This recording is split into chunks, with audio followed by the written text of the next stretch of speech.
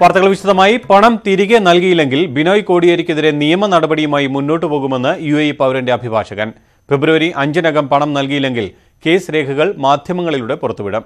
ബിനോയ്ക്ക് ദുബായിൽ നിന്ന് ലഭിച്ച ക്ലിയറൻസ് സർട്ടിഫിക്കറ്റിന് സാമ്പത്തിക കുറ്റകൃത്യങ്ങളുമായി ബന്ധമില്ലെന്നും ഇന്ത്യയിലെ അഭിഭാഷകൻ രാം കിഷോർ യാദവ് ന്യൂസ് 18നോട് പറഞ്ഞു. ഫെബ്രുവരി 5-നകം ബിനോയ് കോടിയേരിയിൽ നിന്നും പണം ലഭിച്ചില്ലെങ്കിൽ അടുത്ത നടപടികളിലേക്ക് നീങ്ങാനാണ് പരാതിക്കാരനായ ദുബായ് പൗരൻ ഹസൻ ഇസ്മായിൽ അബ്ദുള്ള അൽ മർസൂക്കിയുടെ തീരുമാനം. അന്ന് പണം നൽകിയില്ലെങ്കിൽ ബിനോയ് കോടിയേരിയുടെ സാമ്പത്തിക ഇടപാടിന്റെ മുഴുവൻ രേഖകളും പുറത്തുവിടുമെന്ന് അഭിഭാഷകൻ രാം കിഷോർ യാദവ് ന്യൂസ് 18നോട് പറഞ്ഞു. ബിനോയ് കോടിയേരിക്കും ശ്രീജിത്ത് വിജയംപിള്ളയ്ക്കുമെതിരായ പരാതിയിൽ അവസാന ഘട്ടത്തിൽ മാത്രം കോടതിയെ സമീപിച്ചാൽ മതിയെന്നാണ് അഭിഭാഷക സംഘത്തിന്റെ തീരുമാനം. കോടതിക്ക് പുറത്തെ ചർച്ചകളിലൂടെ പണം ലഭ്യമാക്കാനാണ് ഇപ്പോഴത്തെ ശ്രമം. കേരളത്തിൽ നിന്ന് 3 പ്രമുഖർ മുഖേന മധ്യസ്ഥ ചർച്ചകൾ നടക്കുന്നതായി അഭിഭാഷകൻ വെളിപ്പെടുത്തി. കേരളത്തിലെ സർക്കാർ ബന്ധമുള്ള ചില അഭിഭാഷകരും ഒത്തുതീർപ്പിനായി സമീപിച്ചിട്ടുണ്ട്. ബിനോയ് 13 കോടിയും ശ്രീജിത്ത് 11 കോടിയും തിരികെ നൽകുന്നില്ലെങ്കിൽ 5-ാം തീയതി തിരുവനന്തപുരത്ത് വാർത്താ സമ്മേളനം നടത്തി ദുബായ് കോടതിയിലെ കേസുമായി ബന്ധപ്പെട്ട എല്ലാ രേഖകളും പുറത്തുവിടാനാണ് നീക്കം.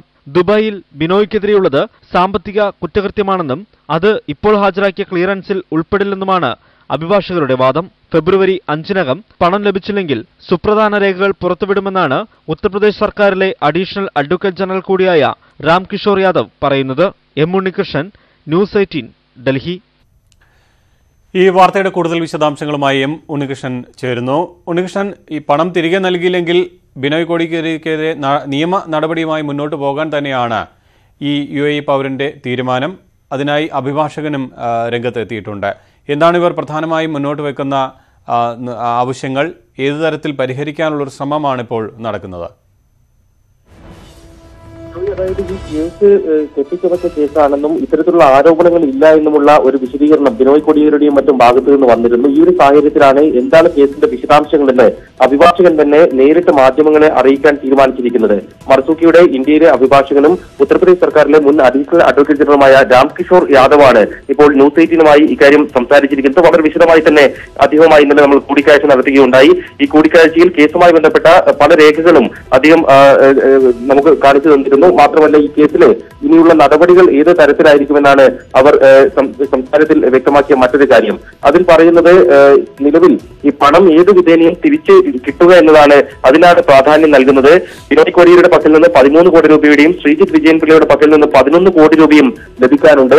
ഇത് മാധ്യമങ്ങളിൽ കൊടുത്ത് വാർത്തയാക്കുക എന്നത് തങ്ങളുടെ ഉദ്ദേശമായിരുന്നില്ല. പാർട്ടി നേതൃത്വത്തെ മാത്രമാണ് ഇക്കാര്യങ്ങൾ അറിയിച്ചിട്ടുള്ളത്. അതിനുശേഷം എങ്ങനെയാണ് ഇത് മാധ്യമങ്ങൾക്ക് ചോർന്നു കിട്ടിയതെന്ന കാര്യത്തിൽ അറിയില്ല എന്നാണ് ഇവർ പറയുന്നത്. അതേസമയം നിയമ നടപടികളുമായി മുന്നോട്ട് പോവുകയെന്നത് ഫെബ്രുവരി 5-ന് ശേഷം അക്കാര്യത്തിൽ തുടർ നടപടികൾ ഉണ്ടാകും. ഇപ്പോൾ ബിനോയ് കോടിയേരിയെ എക്സ്ട്രഡിറ്റ് ചെയ്ത് കിട്ടുന്നതിനടക്കമുള്ള നിയമ നടപടികൾക്ക് സാധ്യതയുണ്ട് ദുബായ് കോടതിയിലെ കേസിൽ. അതിലേക്ക് കടക്കുന്നതിന് മുമ്പ് പണം തന്നെ ഈ കേസ് തീർപ്പാക്കുകയാണെങ്കിൽ മറ്റു നടപടികളുമായി മുന്നോട്ട് പോകില്ല. ഇപ്പോൾ കേരളത്തിൽ നിന്നുള്ള 3 പ്രമുഖരാണ് മധ്യസ്ഥ ചർച്ചകൾക്ക് നേതൃത്വം നൽകുന്നത്. അവർ നിരന്തരം ബന്ധപ്പെടുന്നുണ്ട്. പണം തരുമെന്ന ഉറപ്പ് തന്നെയാണ് അവരുടെ ഭാഗത്തു നിന്നും ഉണ്ടാകുന്നത്. എന്നാൽ ഈ നിശ്ചിത സമയപരിധിക്കകം തന്നെ പണം നൽകണം. തിരുവനന്തപുരത്ത് 5-ാം തീയതി വാർത്താ സമ്മേളനം വിളിച്ചിരിക്കുന്നത് സമ്മർദ്ദ തന്ത്രത്തിന്റെ ഭാഗമായാണ്. പണം നൽകുന്നില്ല എങ്കിൽ ഈ വാർത്താ സമ്മേളനത്തിൽ കേസുമായി ബന്ധപ്പെട്ട നിർണായക രേഖകൾ മാധ്യമങ്ങൾക്ക് നൽകുമെന്നാണ് ഇവർ അഭിഭാഷകരും ഒപ്പം UAE പൗരനും നൽകുന്ന മുന്നറിയിപ്പ്. ആ ഒരു സാഹചര്യം ഉണ്ടാകാതിരിക്കാൻ പണം എത്രയും പെട്ടെന്ന് നൽകുക എന്നത് തന്നെയാണ് ഇവർ ആവശ്യപ്പെടുന്നത്. ഉണ്ണികൃഷ്ണൻ, ഇവിടെ ഈ സംസ്ഥാന തലത്തിൽ നിന്നും ചില ഇടപെടലുകൾ നടത്തുന്നുണ്ടല്ലോ. ആരൊക്കെയാണ് ഇതിന് പിന്നിൽ ഈ ഒരു സാമ്പത്തിക ഇടപാട് സംബന്ധിച്ച് പ്രശ്നം അവസാനിപ്പിക്കുന്നതിന് വേണ്ടി മുന്നോട്ട് വന്നിട്ടുള്ളത്? ആരൊക്കെയാണ് ഇത് സംബന്ധിച്ച് അവരുടെ ഐഡന്റിറ്റി വെളിപ്പെടുത്താൻ ഇതുവരെയും ഇവരുടെ അഭിഭാഷകർ തയ്യാറായിട്ടില്ല. കാരണം അങ്ങനെ ഐഡന്റിറ്റി വെളിപ്പെടുത്തുകയാണെങ്കിൽ ഈ പണം തിരിച്ചു കിട്ടാനുള്ള തുടർ ചർച്ചകളൊക്കെ അത് ബാധിക്കുമെന്നൊരു ആശങ്കയാണ് അവർ മുന്നോട്ട് വയ്ക്കുന്നത്. എന്നാൽ നൽകുന്ന സൂചന കേരളത്തിലെ 3 പ്രമുഖർ ഈ മധ്യസ്ഥ ചർച്ചകൾക്ക് നേതൃത്വം നൽകുന്നു എന്നുള്ളതാണ്. മാത്രമല്ല, സർക്കാരുമായി ബന്ധപ്പെട്ട് നിൽക്കുന്ന സുപ്രീം കോടതിയിലെ ഒരു അഭിഭാഷകനും മധ്യസ്ഥ ചർച്ചയ്ക്കായി സമീപിച്ചിട്ടുണ്ട്. അദ്ദേഹവും ഈ വിഷയത്തിൽ നിരന്തര ചർച്ചകൾക്ക് വേണ്ടി ശ്രമിക്കുന്നുണ്ടെന്നും കേസ് ഒത്തുതീർപ്പാക്കാമെന്ന സൂചനയാണ് നൽകുന്നതെന്നുമാണ് ഈ അഭിഭാഷകൻ നമ്മളോട് സംസാരിക്കുമ്പോൾ വ്യക്തമാക്കുന്നത്. ഏതായാലും ഒരു കാര്യം ഉറപ്പാണ്, 13 കോടി രൂപ തിരിച്ചു നൽകിക്കൊണ്ട് പ്രശ്നം 5-ാം തീയതിക്ക് മുമ്പേ അവസാനിപ്പിക്കാനുള്ള ശ്രമങ്ങൾ നടക്കുന്നുണ്ട്. ഏത് തരത്തിലായിരിക്കും അങ്ങനെ ഒരു കരാറിൽ എത്തുക എന്നതിനെ സംബന്ധിച്ച് ഇതുവരെയും വ്യക്തത വന്നിട്ടില്ല. UAE പൗരൻ ഇപ്പോഴും ഇന്ത്യയിൽ തന്നെ ഉണ്ട്. അദ്ദേഹം ഈ അഭിഭാഷകനുമായി നിരന്തര സമ്പർക്കത്തിലുമുണ്ട്. അപ്പോൾ ഈ ചർച്ചയുടെ തുടർ നടപടികൾ വൈകാതെ തന്നെ ഇക്കാര്യത്തിൽ ഒരു തീരുമാനം ഉണ്ടാകുമെന്ന പ്രതീക്ഷയാണ് ഇവർ പങ്കുവയ്ക്കുന്നത്.